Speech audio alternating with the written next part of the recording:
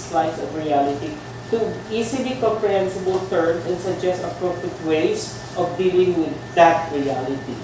And he mentions later, okay, that the dominant thought during that time was race and racial superiority.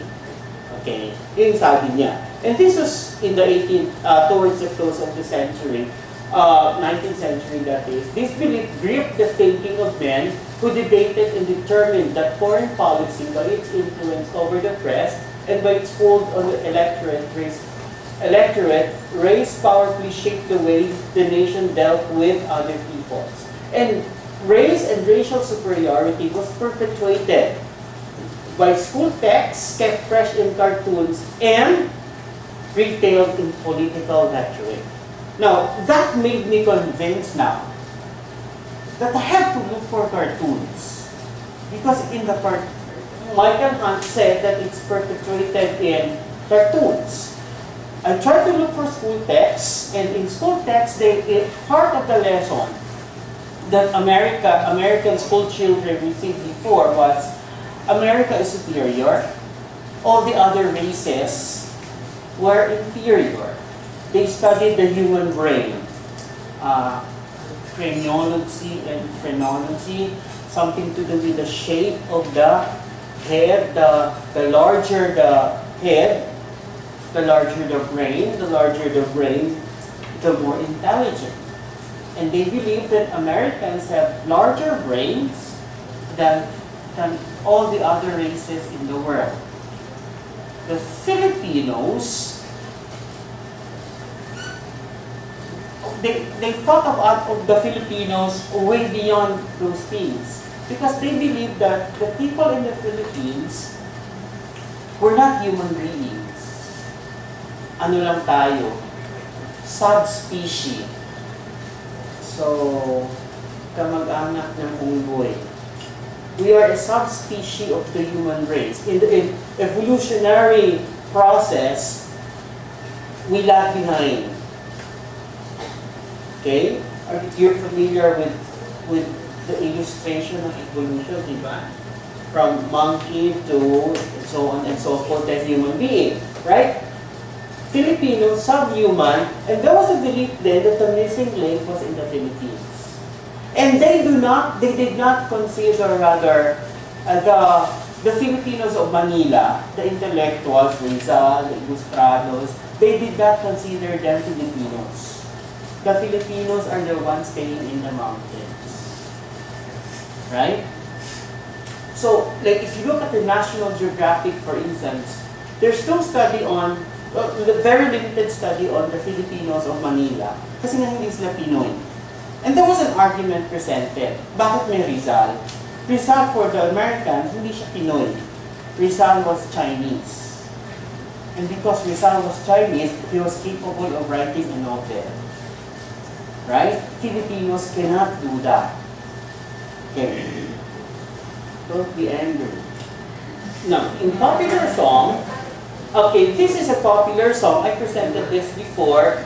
But if you just look at, maybe we'll try to look at the first stanza only.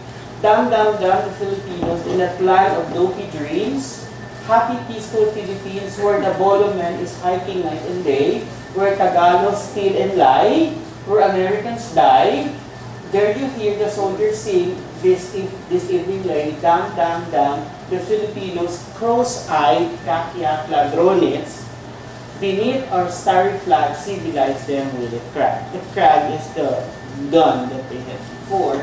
And of course, ladrones, magnanakaw, okay, thieves, okay?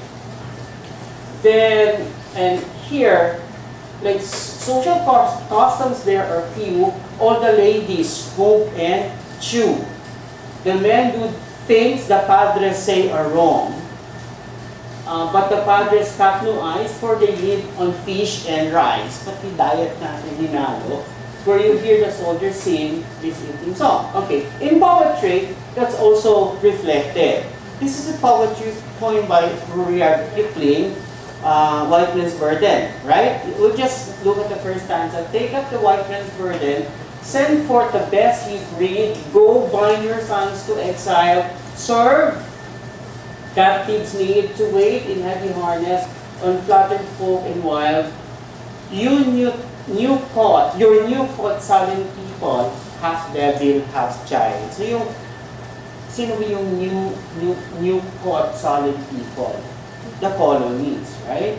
And they are described as half devil, half child. So, hindi pure demonyo, hindi rin pure tao magkahalo. Siguro tiyanak or something. Right? Okay? Half devil, half child.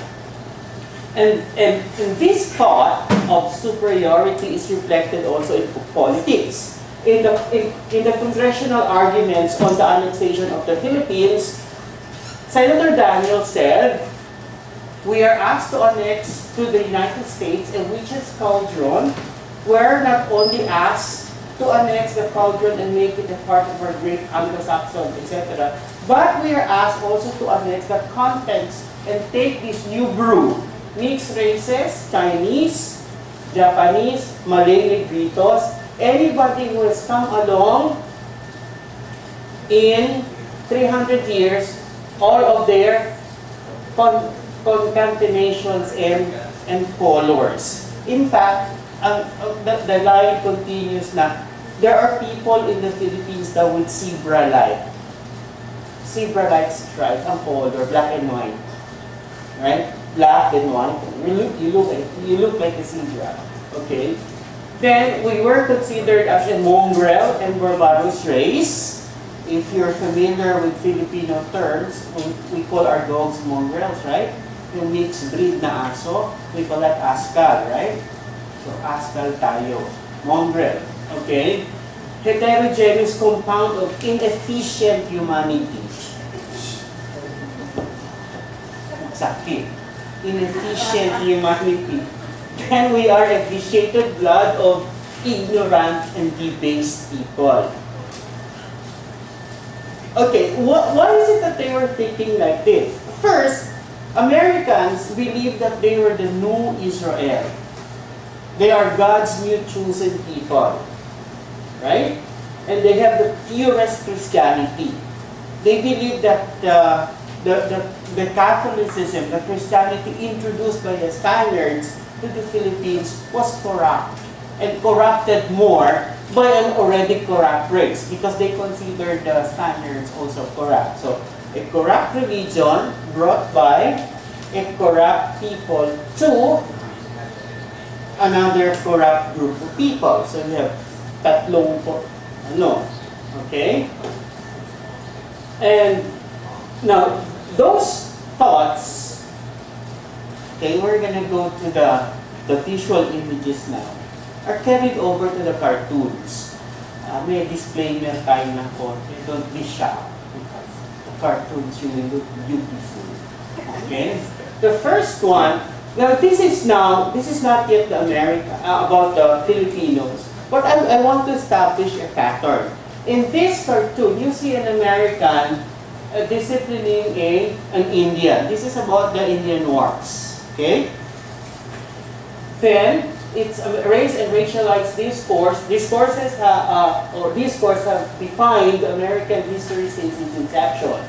Okay? And this is how they discipline the Negro slaves, right? Now, the theme of whipping was sustained when they started to draw the Filipinos. And that's the next one. You see, that's Otis, Major Otis. Okay, this one is, of course, this is the Filipino. The image of the Negro was used now to represent the Filipino. Okay, and I think it's not so clear, but that this quote says, "Now will you be good?" Okay, now will you be good? This is because the Filipinos rebelled, right? And the Filipinos' outrage against American rule, actually, that's the Philippine-American War, okay?